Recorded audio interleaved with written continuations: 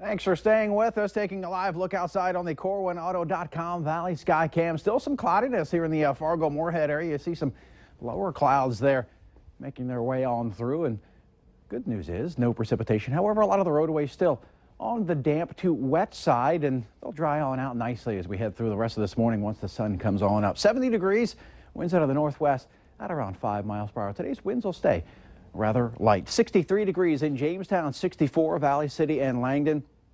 Over towards the east, lots of 60s. In fact, the only 70 is that one here in Fargo. 61 degrees in Bodette, 63 in Bemidji, 68 degrees in Detroit Lakes as well as in the Wahpeton-Breckenridge area. I mentioned the winds, and we have seen some gustier winds up near the Grand Forks area. Some of the outflow on the backside of some rapidly weakening showers and storms well off to our east, and variable winds this morning.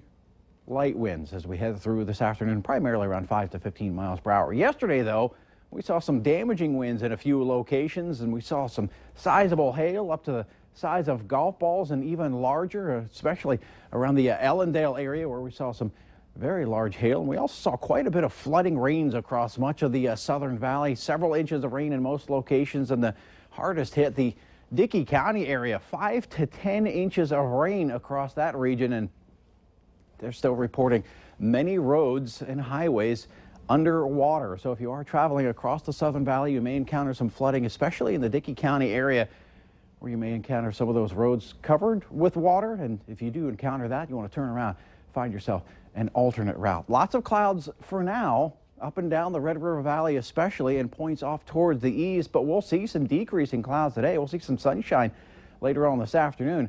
A nice change after yesterday's rather stormy day, especially across the Southern Valley. Underneath these clouds, rain showers off towards the east, rapidly diminishing, and that'll be the trend as we head through the next few hours. We'll see these rain showers go on away.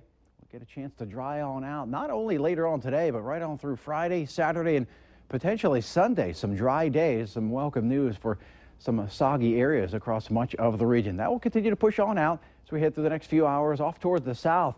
Very strong thunderstorms on an arc from just south of the Minneapolis-St. Paul area to northwest Iowa, just south of the Sioux Falls area.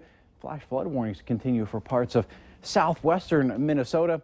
Those storms will continue to push on away. We'll continue to see decreasing clouds as we head through the rest of the day. Across the national map, some showers and some thunderstorms, just a few up and down the Rocky Mountains off towards the east. Quiet, just a few showers, Ohio, Pennsylvania, and some showers across the southeastern U.S. Those have become more numerous with the heat of the day later on this afternoon.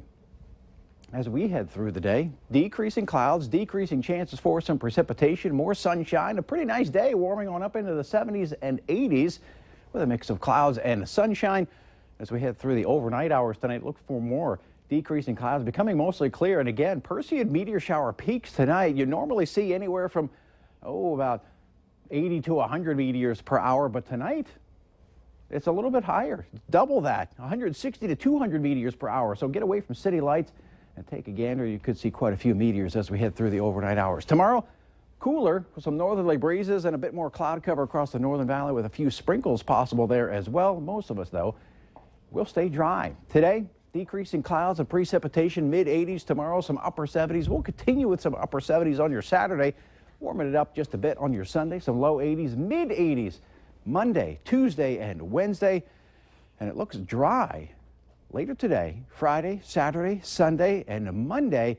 Maybe an isolated storm possible Sunday. Better chances for a few showers and storms as we head through your Tuesday and Wednesday. Overnight lows in the 50s and 60s.